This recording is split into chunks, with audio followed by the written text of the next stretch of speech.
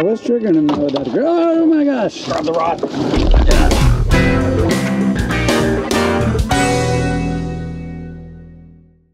And good morning, Fishalots. It's dark o'clock in the morning. It hurts to be alive, and of course, we're heading out to go flounder fishing or good old fluke fishing. Flatties, whatever you want to call them. They're delicious. They're fun to catch. I got my gulp. I got my rods and reels. I packed up all my gear. And now we're gonna take that drive all the way down to Cape May, New Jersey, fishing with Captain Tom Daffin of Fishing Fever. And we're gonna catch some really nice fish, I'm sure. All right, let's get into it.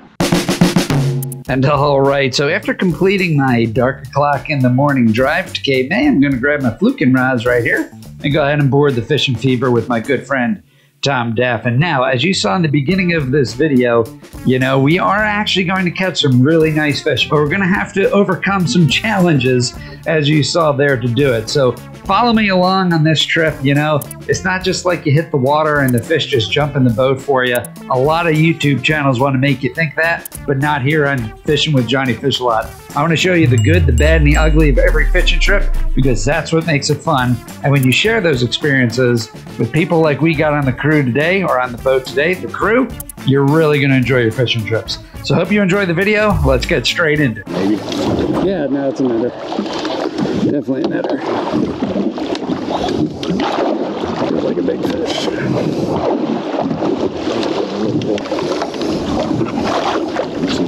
Yeah, it's a nice one. That's nice and now. And there you go. Just want to give you a quick teaser of the quality of fish that we're really going to catch on this trip. But first, we're going to get through this fog, and that is just nasty stuff. You can see Tom monitoring that radar like a hawk so we don't hit anything. You see that sun's just trying to come up and burn it off for us, but that fog's going to persist through the morning. Now take a look at those dangling hooks right there. I'm not sure whose rods those are, but just make a mental note of that, because that's going to come back as the first lesson learned here. Best part about fishing is right here. Boop. Phone off. In the bag. And first and foremost, of course, let me introduce you to the Fishalot Crew. Many of you will notice that guy right there, Steve, who has become a Fishalot fan favorite here on Fishing with Johnny Fishalot. And we fish all the time together, and this video will be no different. No, it's an honor. It's really okay, that's good. That's good. Don't be catching all the fish. Don't be catching all the fish today. Let JJ catch it. Yeah, there we go. All right. This little guy. JJ. And so there was 7-year-old JJ and his dad, Jason. Let me introduce you to the rest of the crew. You know Steve over there on the starboard side. That's Jim over there in the corner. And Lee is the guy right next to me there in the white shirt. JJ's in between Lee and his dad, Jason. And JJ is absolutely going to put on a clinic today. But to start, you know me, if you follow my channel for a while, I always start off with gulp. So I'm going to start off with this salmon red gulp. I make sure it's put on there perfectly straight, and we're going to get fishing. Now this is going to be the very first drop, and eye on my line as it goes out from the spool. Right there, you just saw it go out. There's a tangle about 50 feet inside of the spool. I have no idea how it gets there, but this is the very first drop. So of course I have to reel it back in. I'm going to have to cut away all that line, and I'm going to just have to retie. Super, super frustrating. So here's my next rod coming down. Remember, I had 4 rods, and I'm going to go through 3 of them really, really quick on the first 2 drifts. So time to rebait, right? I got to get my gulp out. I got to rebait it and redrop.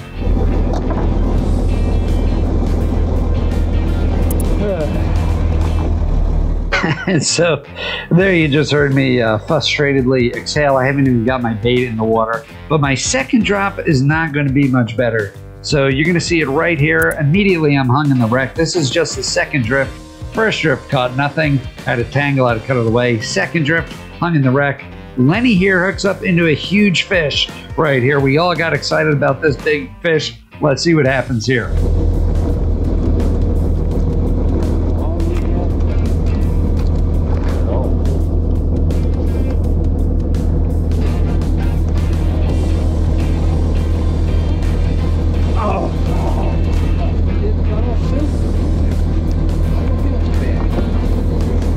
You should. Yeah, so you just heard Steve. He missed a few fish too, and it just kind of set the pace for the morning here. We're just missing fish, having a great time. Here I go. I got to break this off. Now, lesson learned here, never grab braid with just your hand. You see, I wrapped my sleeve around my hand.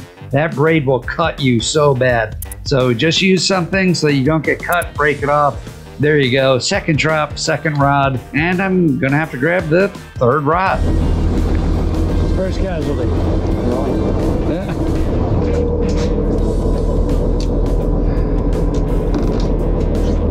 And this rod and reel combo you see coming out right now is really, really awesome for fluking as well. This is going to be a Maxell Hybrid 20 for the reel, and that's going to be paired up on a Tsnuami slow pitch jigging rod, and it is absolutely fantastic. I'll have a link in the description below of all this gear. This stuff is really great for inshore fishing, all sorts of species of fish. And of course, there's JJ. He's hooked up. I told you to keep an eye on that 7-year-old. He's going to catch the first fish and the last fish of this trip, and he's really going to put on a clinic. And that fish you see right there, that's going to be a slot fish between 17 and 18 inches, which is going to be hugely helpful for us because the bite in the morning is so slow. A lot of us are going to try to catch some flounder off of flounder ribbons. And make no mistake about it, flounder ribbons is absolutely a fantastic bait. So let's be clear about this. In the state of New Jersey, you're allowed to fillet one fish out of your bag limit that's a legal regulation size fish. So in the case of New Jersey, you got 2 fish you're allowed between 17 to 18 inches, and 1 fish you're allowed over 18 inches. So JJ picks up the first slot fish. That fish is between 17 and 18 inches, and we're gonna make super good use of those ribbons right there to catch some fish because this early morning bite is gonna be really hard. So thank you again, JJ, for, for helping us out with some fresh bait.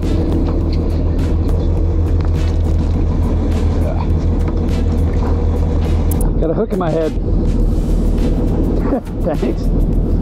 Better the hat than my skull. And so this is going to be the second fish of the day into the boat, and it's going to be a beautiful little sea bass there. I mean, these are the prettiest fish in the ocean, and they're some of the best tasting fish in the ocean as well. Now, remember I said keep in mind those dangling hooks right there when I was explaining the fog, and yep, you betcha. One of those hooks, that one on the bottom rod holder there, caught me right in the head as I was trying to de-hook that sea bass. So this is really how you should rig up your rods or your hooks when you're not using them. See that? So I got my bucktail, I got my teaser. I'm just gonna hook them around the handle of my rod. This way they're not dangling, they're not in people's face, they're not hooking people in the head. Let's see it one more time. You take the hooks, you put them together, they're hooked together so they can't possibly hook you, and they're at the base of the rod when you put it in the rod holder, not dangling right in front of your face. So now, thanks to JJ catching that slot fish, we have a couple of different options here for bait. So I got gulp on the bottom bait on the bucktail, and I got a piece of flounder ribbon on a Tsnuami glass minnow on the top as a teaser. And so we're gonna start to pick together a little bit of a catch through a tough bite. I'm feeling some head. Nah, it's a flip. I'll flip them. Yeah, I'll flip them. And here's another quick tip when you're handling flounder, right? A lot of people, they'll grab right by the gills and they'll squeeze that flounder because they're super slippery. There's no reason to do that, especially with catch and release, because you're really damaging the fish. Just go ahead and lay the fish right there on the gunnel, just like you saw me do. Carefully take out the hook, and that fish is ready to go back just like that. And you know, when the bite is slow, you know, we like to compare our fishing gear, tell fishing stories. So right here, me and Lee are gonna get into it with very similar fluking gear that we have. We're both using that Tsnuami slow pitch jigging rod, and we absolutely love it for fluke. Yeah, what do you got there? Is that Tsnuami? Yeah. That's what I got, yeah. I love these rods. This is, I guess, a 4 ounce. This is Tsnuami slow pitch. Now for the price, I think they're really good rods. They're under $100. This is 6'8". This is 6'8".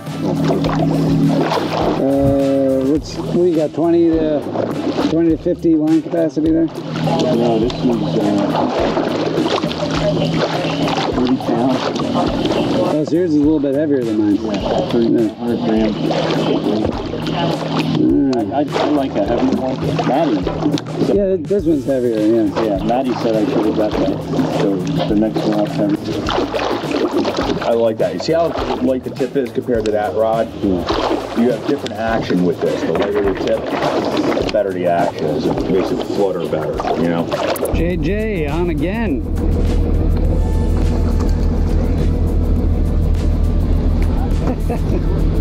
There you go, nice job, bud. There you go, JJ.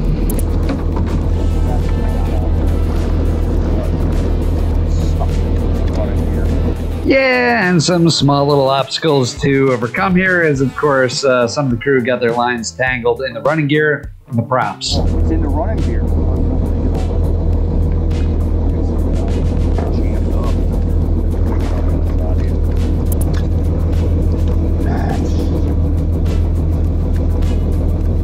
Yeah, and after overcoming a little bit of frustration there, the bucktails ended up not getting into the props, so Jim in the back here catches yet another nice slotfish, but take a look at this. After we throw the fish in the cooler, what happens next? I don't know. I think she's close.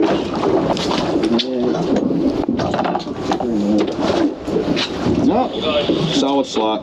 Huh? Good.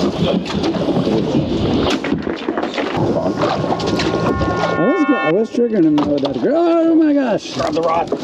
Yeah. Oh, wait. Let me have your rod. Let me have your rod. Can I go in? No. No. Sorry. Hold on. Yeah, never ideal to lose your rod on a fishing boat, but even less ideal to jump overboard after the rod on a fishing boat, especially on the middle of the ocean. Which makes this kind of funny, though, is that Jason there is actually Lee's nephew, and JJ is Lee's great nephew, I guess. And so this is all Lee's gear. so the whole rest of the trip, we're going to have a great time telling fishing rod lost stories over the side of the boat. It's going to be great. I thought you had it when you said. There's a fish on that. On there? Rod. He would say this is I grabbed you. I said, no way. Yeah, you don't go in after a rod. Yeah. Always stay in the boat. That's the #1 rule. Yeah. Stay in the boat. I'm not allowed to say, yeah, dive in. I'm not allowed to say that. My insurance company's like, Hammerhead. I was waiting for you to say, keep you one. How's it going? by the boat. You said no when I grabbed on at the same time. So, man, yeah, you had it, but like, it slipped right out. And one guy, they weren't on this boat, on another boat. He jumped in after a rod, and he swam right out of sight. And I watched him when the fish finder swim down. Did he get it? Nope. I had one guy jump in after. He never missed or nothing. He just jumped and did a total chest flop right in the water, man. It was terrible. He got the rod and reel back and didn't realize he had his cell phone in his pocket and lost his prescription pair of sunglasses. He lost about $800 in stuff. Save a rod that he won in the Duke of Fluke. He lost his phone, but he got... Yeah, lost the phone, lost the glasses. I think the glasses were just like $700. And they probably lost $1,500 for a free rod and reel. Lenny looks like you got a good one now. Oh yeah, that's nice. Work. Yeah, there you go. That's the bite. Nice fish.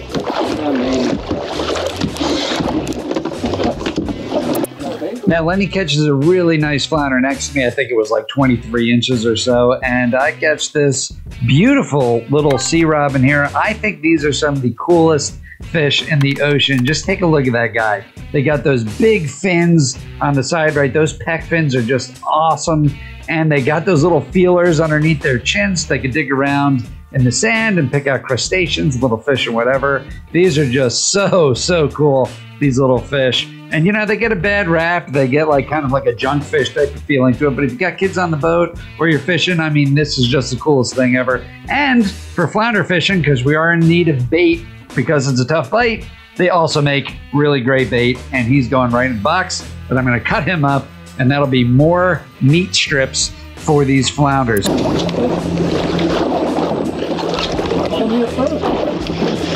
Good. Why? You gotta shoot. Oh, everybody hooked up.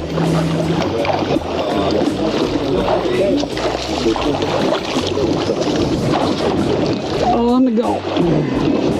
On the go. All go, Steve.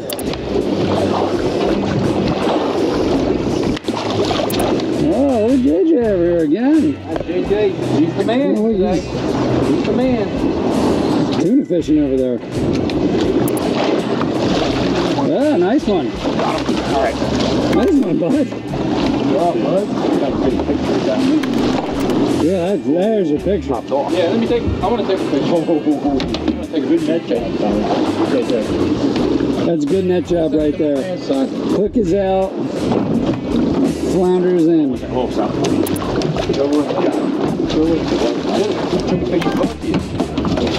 Oh, another nice one. Full golf ball. Yep. Been doing the trick. Gulp, no bait. JJ, that's a good one. Nice job, bud.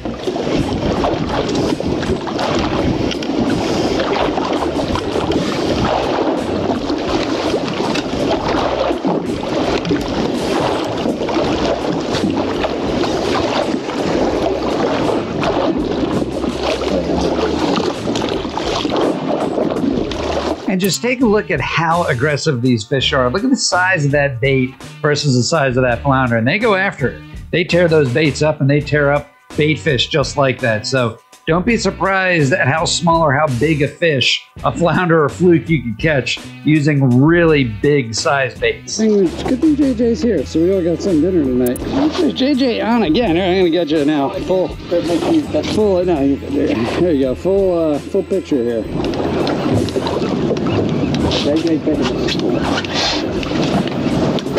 JJ just getting it done. Little guy. Let's put them up here. There you go. Nice fish. Nice steady crack. Get the rod. JJ's on a big one.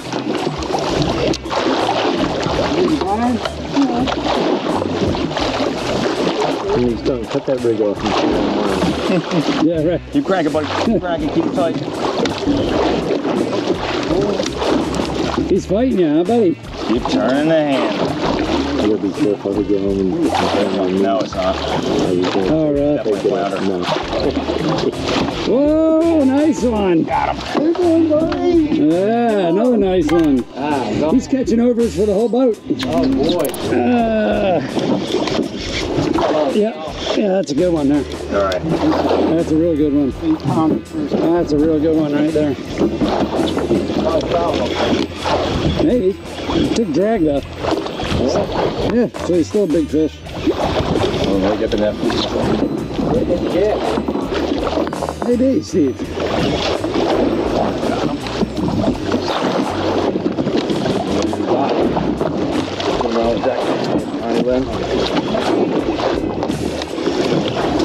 Yeah. Hey, whenever you can, get your bait in the water, buddy. You're all set, ready to go. Okay. Oh, big head chicks. Big head chicks. Love it.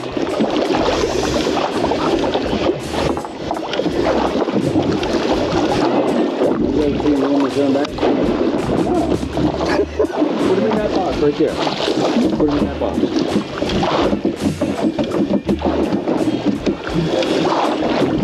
Yeah. Nice. That's a good one. That's a good one. See, Steve? Yeah, that's a nice one. There you go. Nice. Nice job, buddy. That's a nice fish. Hey. Nice fish, buddy. Look at that. I had a guy drop a rod in the water one time. Right. He's walking. Here we go. He's like, how much I owe you? I said, I don't want to tell you yet. He's like, how much do I owe you? There you go. Right? I was like, it's a $450 outfit. Dude reaches right in his pocket, pulls out $450. Just keep it tight. Pulls out $450 and hands it to me, right? He goes, now give me another rod. I said, I don't know if I can or not. He goes, why not? I said, you got another $450 on you just in case, right? He's like, give me a rod, Tom. We're on our way in. You got him? We're on our way in. His nephew's walking around with my extra tough suit, right? And he's going, we're taking up a collection for Uncle Joe's rod. We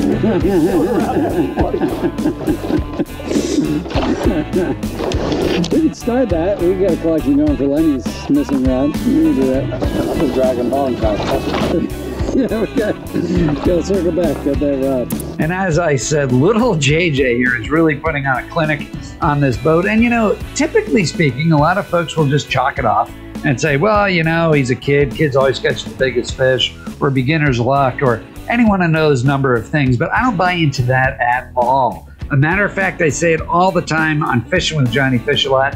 You always got to be paying attention what everybody on the boat is doing, because there's certain nuances that those fish will really respond to. And those fish are telling you what they want during the course of the day. They want the presentation slower or faster. Whatever JJ's doing, it's working. And we all kind of picked up on it. We're watching the 7-year-old, and we adapted our tactics to JJ because he was catching the fish. And then the whole boat started catching. We started doing a really good job at the end of the day. We just had to sort it out. So if you want to leave your ego at the door and figure out how to catch fish more consistently, paying attention to these little nuances and adapting your tactics to fill that boat with some delicious flatties, go ahead and click on this end card right here, where I dive deeper into changing tactics and changing ways to fish in order to trigger more bites and catch more fish.